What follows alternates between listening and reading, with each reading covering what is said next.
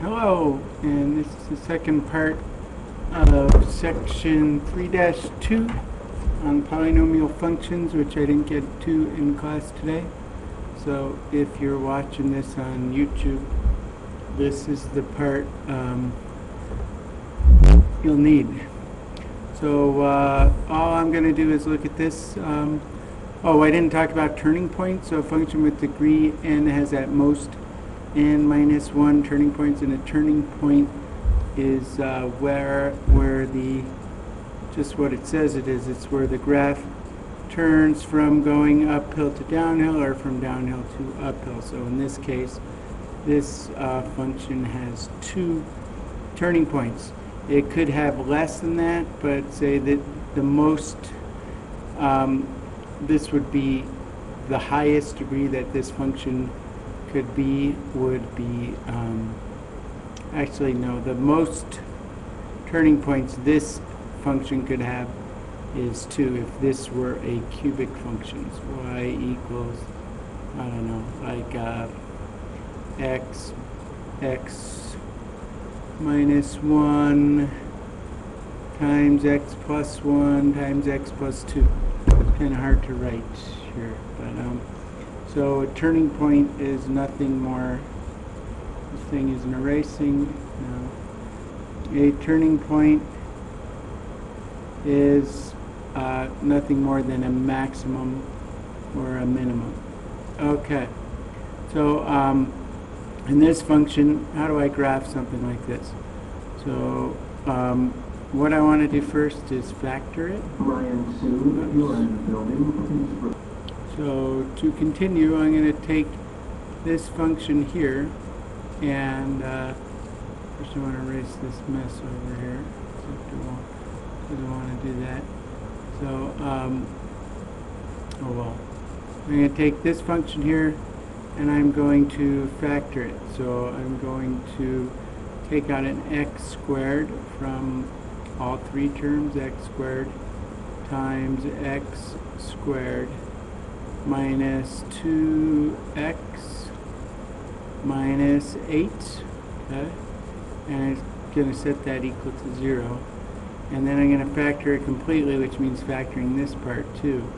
So x, and the reason I'm setting this equal to 0 is because I'm trying to show you that the roots are, or the zeros, are where this function is going to cross the x-axis, and that's going to help me graph it. So this thing, in parentheses, factors to x times x minus 4 times x plus 2 equals 0. It should have been a square right here. Okay. So the roots, if I see where all of these factors are equal to 0, this is going to be 0 at x equals 0. This is going to be 0 at x equals 4. And this is going to be 0 at x equals negative 2. Okay? So now what I can do is I'm going to try to sketch a graph of this function using some of the rules that I learned about end behavior, turning points, and factors. Okay?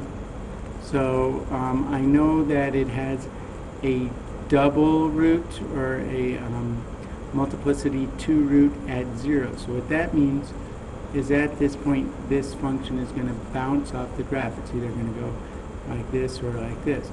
At x equals 4, this function is going to go through the graph right here, and at x equals negative 2, and that's because it's an odd multiplicity. This bounces because it's even multiplicity, and this one is going to go through at x equals negative 2 because that is odd multiplicity as well. So these are my 3 zeros, or roots. And now I need to look at the function itself. Okay, the leading coefficient is positive, and this is an even function because the highest degree term is raised to an even power. So its end behavior from those rules that we learned earlier is going to start from the top, and it's going to end from the top. If this were negative, it would start from the bottom and end from the bottom. So even functions start and end the same way. odd functions start and end the opposite way. Okay, so I know that this one is coming down this way. Okay, I know that it's got to go through this point. I know that it has to bounce here. I know that it has to, after it bounces, it has to get through this point exactly once, and it has to end going up. So I know that this particular function looks something like that. And if you put that into your graphing calculator, it would look something like that if you zoomed in and zoomed out. So the degree is for the end behavior. You could talk about that way and that way on both the left and right end. The power function shape, if I zoomed out really, really far, I would see something that looks kind of like x to the fourth power. That's what they mean by that. The x-intercepts, well, those are my roots, which are 0, 4, and -2. The y-intercept I get, remember, by plugging in 0 into my function. So when I plug in 0 into here, I get out 0. So the y-intercept is 0, 0, which makes sense. We already have it on the graph. The multiplicity of the roots. Well, the 0th root, this one, is multiplicity 2. This one is multiplicity 1. And this one is multiplicity 1 as well, because it's degree 1, 1, and 2.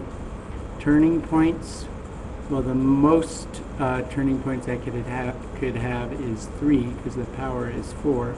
And if we see our graph, by how we sketch it, there's 1, 2, 3 turning points. So that would be 3. Sketch graph using your calculator, I'll let you do that. Approximate the relative extrema. The relative extrema are the relative minimums and maximums. Well, I know that this one is exactly 0, 0. That's a relative maximum. This is a relative minimum. This is a relative minimum. And you could get those by plugging those into your calculator. And then over here, the domain of this is all real. And bye, good night. And the range of this is anything below the lowest point. So I suppose we would have to plug this into a graphing calculator and see what the range is. Okay, why don't we do that? Okay, I'll be back in a second. Okay, I'm back. So as you can see, my graph, I'm kind of on the right track with it. This is what it looks like when I put it into the calculator. Now what I did have to do, I did have to zoom. I wasn't catching the bottom of this, so I set my window from my y values from -50 up to +10, and my x values from -5 to 10, I guess is what I did. So now I can figure out where the maximum and the minimums occur. This is one minimum, so I'm going to find that one by going second calc minimum and hit enter, and then left bound. I come over here to where I think the minimum is, okay, except I want this first one over here, so I'm going to come over this way. A little more, a little more, a little more, a little more. So there's a left bound, and then I'll say right bound. I'm going to come somewhere over here, hit enter, and it's going to ask me to guess, and I'm going to guess. And it appears that that minimum occurs at about -2.88 and 45.33. So negative. Where's that extrema? So that one would be -2.88. That's a relative minimum here. -2.88. I wrote 2.84. And -45.33. So you could see I had to adjust my window quite a bit to see that minimum.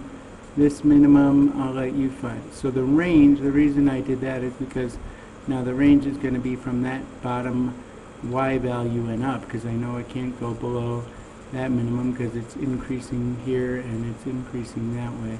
So the range is going to be y is greater than or equal to negative 45.33. Okay? Intervals on which the function is increasing. Okay, so again, those intervals, it's increasing from negative 45.33 to 0, and then again from whatever this x value is up to infinity, and it's decreasing from negative infinity to this x value, which is negative 2.866, and from 0 to whatever that minimum is. Okay, and that's what it means by intervals of increasing and decreasing. So that's part 2. Hopefully you'll be able to do some of that on your own, and this is Mr. Leader signing out.